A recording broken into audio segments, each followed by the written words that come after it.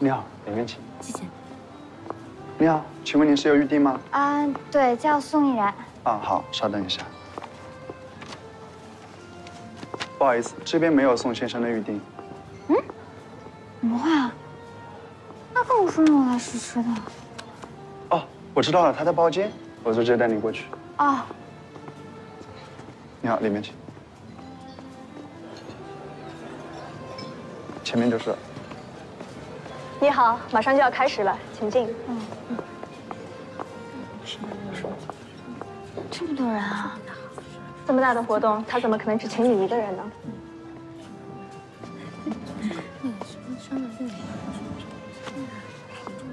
你好，请把你对菜品的意见写在这意见单上，别忘记留下你的姓名和联系方式。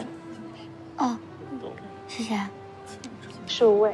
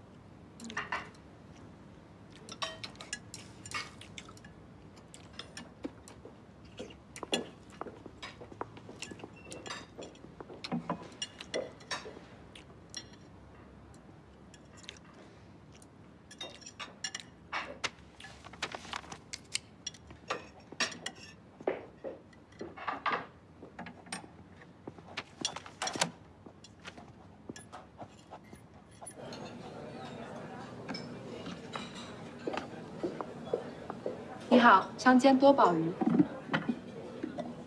哎，你先放那儿吧，我朋友还没过来。好的。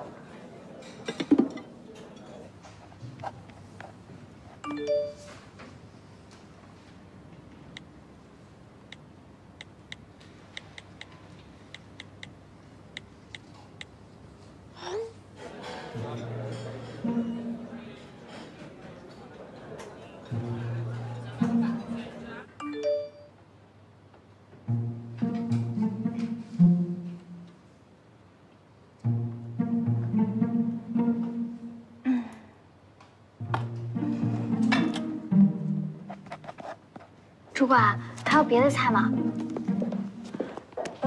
你没有接到通知吗？就这一道菜。哦，好。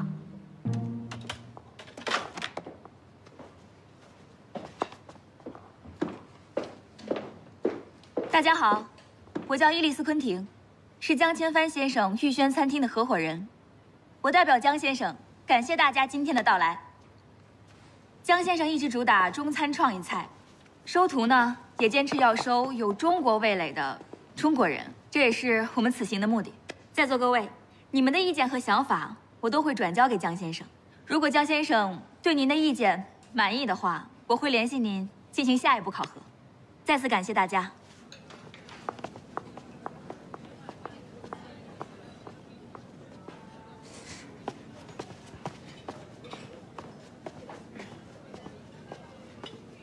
哎呦喂，你刚去哪蹭吃了？他们那里边搞一个什么试吃会，我以为跟你说的是一回事呢。吃的倒是挺好吃的。那米其林大厨也就那样。我新请的厨师，试试看看味道怎么样。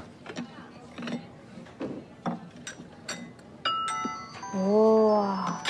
等会儿。喂，宝宝。我在跟哥们儿吃饭呢。公共场合不好吧？爱你。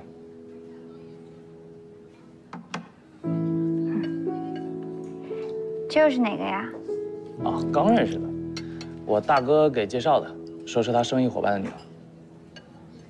还接受相亲呢？我不接受啊。但是，哎，你见了就知道了。哎，味道怎么样？不怎么样。你能不能跟你们家厨子说说，下回做这小米疗身之前，能不能先把那炒藤椒的锅洗一下？反正有味儿，难吃死。被你这么一说，我也不想吃。那走吧，我带你去吃别的。去哪儿啊？去了你就知道了。走吧。那这不吃啊？不吃了，走吧。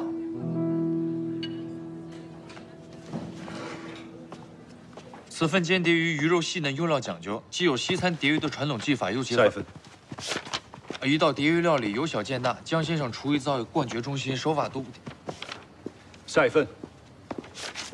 我的体会是，厨艺不光是味道和滋补，在现阶段必须在科学上有。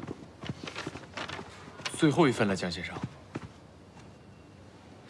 5个城市99个人，你们找到什么98个人，今天只有14个厨师。14个，不是来了15个吗？后来到了一个女孩，但是我去的时候她已经不在了。我没有拿她的意见单，她连名字都没有认真填，写的什么你猜，然后2重草香味太浓了，明明就是来捣乱的。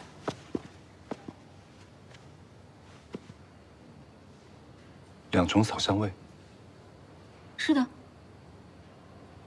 你确定他说了2重草香味？是的，怎么了？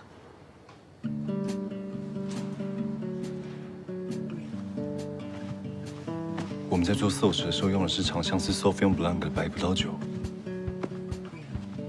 是带着草香味的。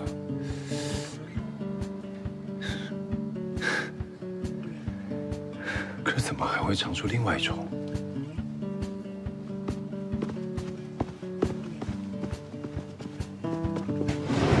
爱丽丝，你记得我们去买这个黄油的时候，生产这个黄油洛能跟我们说过什么吗？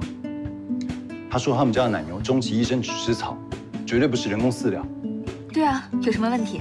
查出他们添加饲料了吗？不，完全没有问题。他们说的一点都没错。所以他们生产出牛奶，再做成黄油，黄油里面自然带着草香味。这也能尝出来，这太神奇了。是啊，咱们这道碟鱼料理，原料多，步骤多。 化学反应还那么复杂，黄油里面的草香味非常难尝出来，再加上几乎蒸发干净葡萄酒里面残留的草香味，这样双重衡量的味道都能够尝出来，就是你猜的味觉能力非常罕见。